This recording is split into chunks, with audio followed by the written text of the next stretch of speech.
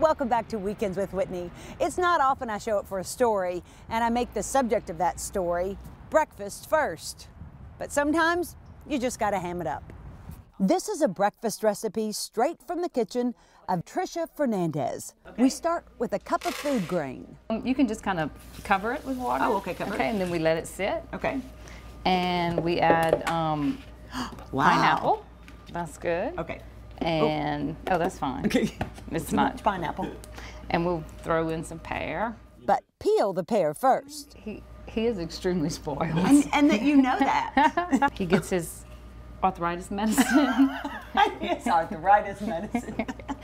And his stomach medicine, because the arthritis medicine bothers his stomach.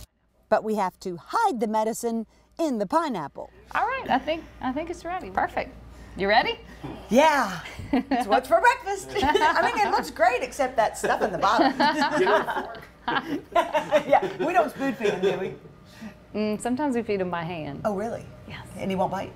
Oh, okay. We'll find out. The lucky family member who gets this custom breakfast? Pig Floyd, the oldest pot-belly pig in the world. And he lives right here in Baton Rouge.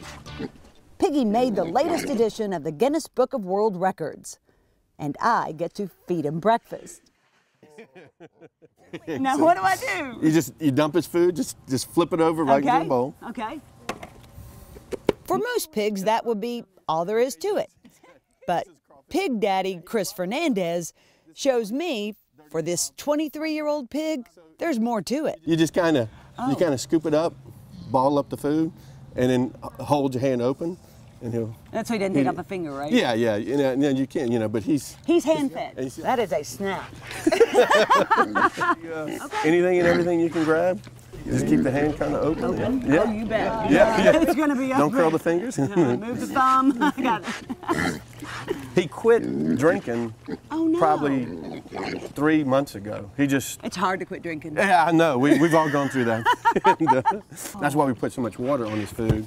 Sure, it's only stuff he's getting. It's only, yeah. And how do you know when he's full? I don't think he ever is. I can relate. You saw that little. Oh yeah, hurry up. Yeah, exactly. He's like, hey, woman. Pig became part of the Fernandez family a bit by default. One of Chris's friends was moving, and Piggy wasn't part of the plan. And I've known the pig since he was just a little piglet, and she was moving off to New York and needed a place to leave the pig, and said, "Who would be dumb enough to keep a pig?" So Chris and Tricia had started dating at the time. A pet pig could have been a turnoff for some, but as fate would have it, not Tricia. You know, not since I was a young child, but I had wanted to be a pig farmer, and the thought, you know, I'm an animal lover, so it didn't. And I'm thinking Wilbur. You know, I'm thinking Charlotte's Web. But I knew it was a pot-belly pig. I thought it was pink. I had never seen the pig, and I was shocked when the pig arrived because he was giant and black and wiry, and but yeah, I mean, it was fun. Pig Floyd hasn't left this yard since 1994. Since 94, That's 20 he's never... years. Okay, sorry. Well, he was... hand. Finger part. 20 years. 20 years. Even though he's old, he still eats like a pig. You have fed the pig successfully? Thank you. When you said I could feed the pig, I thought I was going to throw out some carrots. Yeah. It's not how you feed a 23-year-old pig. Probably the only pig fed that way, but... Yeah, but since you have the oldest pig in all the world... Yeah, he gets... You're doing it right. He's been part of this family twice as long as Presley and Charlie J. When Pig made it into the Guinness Book of World Records just a few months ago, they rocked the school book fair, like Elvis would. We did autograph signings at the book fair.